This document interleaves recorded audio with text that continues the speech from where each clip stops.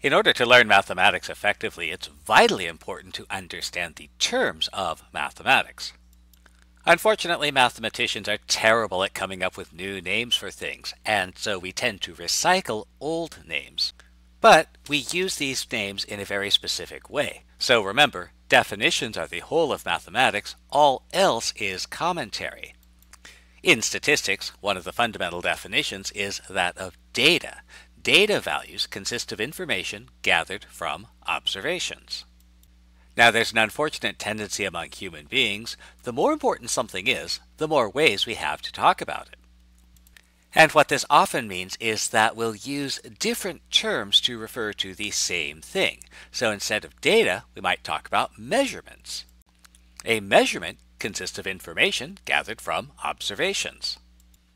And you'll notice that data and measurements are both defined the same way, and to a mathematician, that means these are essentially the same thing.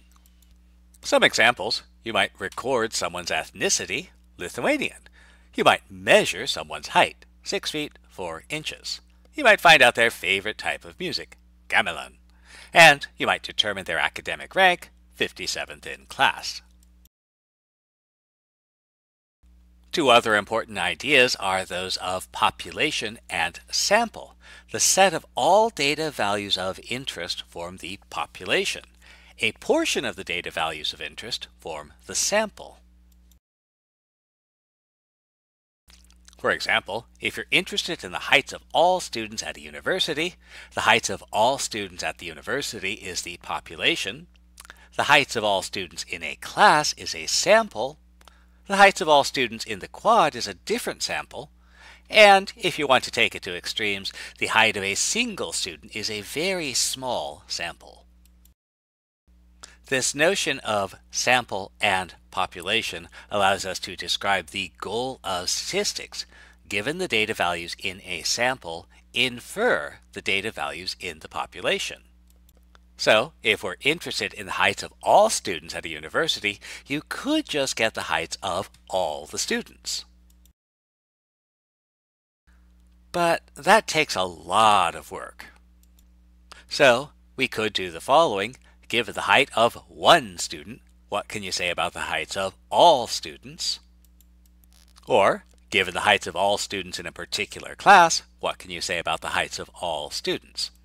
And in both cases, we have the data from a sample, either one student or all students in a particular class, and we want to infer information about all students.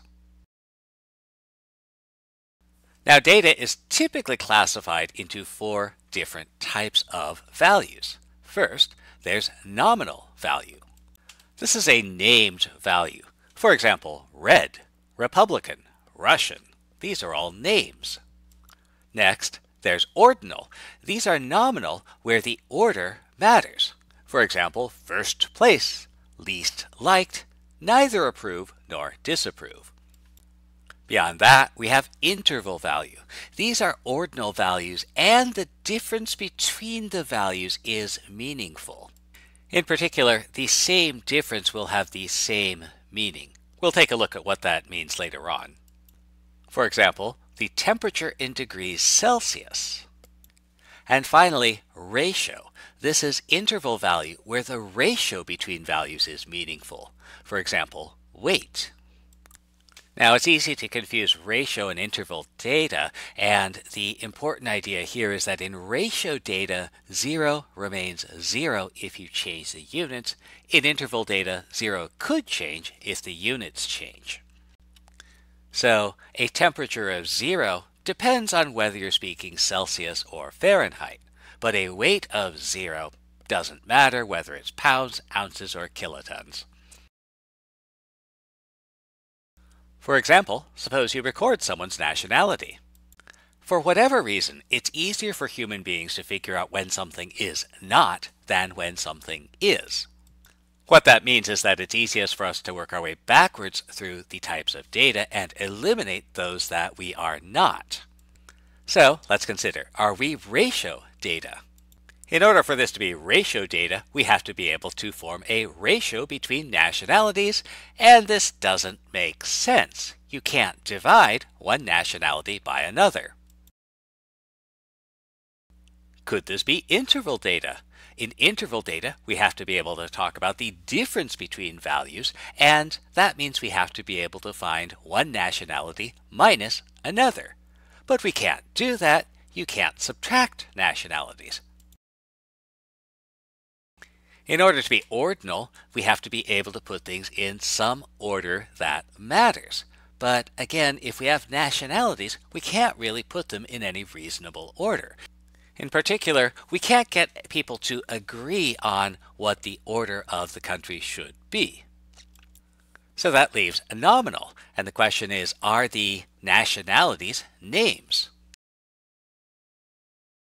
And in fact, nationalities are named values, and so the nationality of a person is nominal data. Suppose we record their height. So again, we'll go backwards through our data types. Let's see if this is ratio data. So the key question here is whether the ratio between values is meaningful. And the answer here appears to be yes. If someone is 6 feet tall and another person is 5 feet tall, the ratio of their heights, 6 to 5, is a meaningful value. How about something a little bit more complex, like someone's academic rank? Is the data ratio? Not really. If someone is 15th in class and another person is 30th in class, the ratio of 15 to 30 doesn't really tell us anything useful.